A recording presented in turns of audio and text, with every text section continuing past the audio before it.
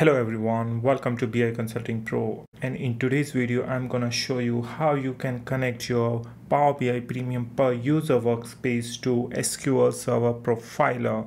That means there are certain cases when you need to trace something from your PPU workspace, or suppose you are doing the incremental refresh and you want to track whether this is working fine or not. Then in that case also you may need to use the SQL Profiler for your PPU workspace. So how you can do that? What are the sort of things that you should remember while using it? In this video, I'm gonna let you know everything. So stay tuned with me till the end of this video.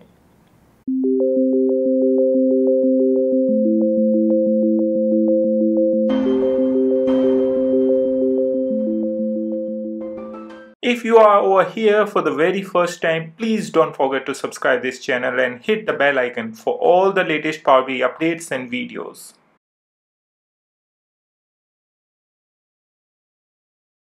As you can see right now, I'm on my Power BI service account. Over here, I have different workspaces, if you will see, and there is one PPU demo workspace. I have published one report over here. Let me show you. And here you can see sales and returns data set over there. Now, the very first thing, whenever you are trying to connect your Microsoft SQL Profiler or SSMS, that is SQL Server Management Studio, with your PPU workspace, what you have to do, you have to come under the settings.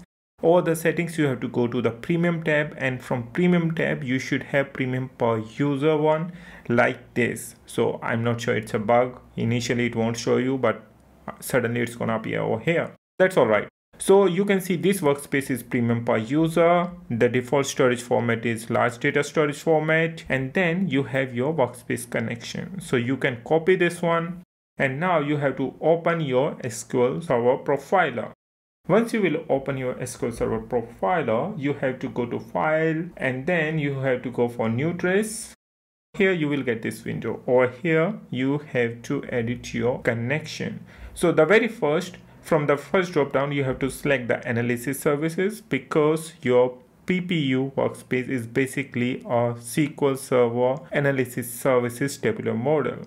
If you have worked previously on SSAS in Microsoft MSBI tools, then you know what is this. That's all right, no need to worry. Just select this analysis services, and in the second row you have to paste your connection string that we just copied from there. And then from the third one, authentication, do not select anything like Windows authentication or Azure Active Directory. Just select the Azure Active Directory Universal with MFA. Once you are gonna select this, then you have to provide the same account address that you are using for your Microsoft Power BI services. Over here I'm using audit@biconsultingpro.com, so I'm gonna use the same. But sometimes when you will connect over here, you will get this kind of error. So how to resolve this kind of error? So what you are gonna do, you have to come to the options, and under options you will see connect to database. Just select this. Instead of default, you have to browse the server, and it's gonna ask you whether you want to browse it or not. Just say yes. Once you are gonna do that, it's gonna ask you for the authentication so that it can retrieve all those databases or the data sets that you have into your analysis service account or your PPU workspace. So I'm gonna authenticate myself over here quickly.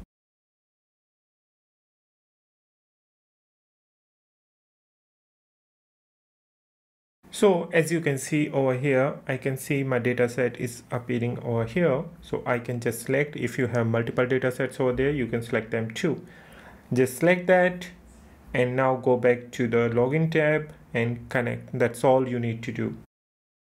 Although I believe Microsoft has already solved this problem, but in any of the cases, if you don't see that and you encounter that kind of error, then you can follow this method. Otherwise, you can directly connect it. And over here I can see all my events and everything. Whichever I would like to use, I can use my SQL Server Profiler. I hope guys you liked today's video, and if you have any further question or concern, please don't forget to let us know. We are over here to help you. See you in the next video. And once again guys, please don't forget to subscribe our channel and hit the bell icon for all the Power BI updates and videos.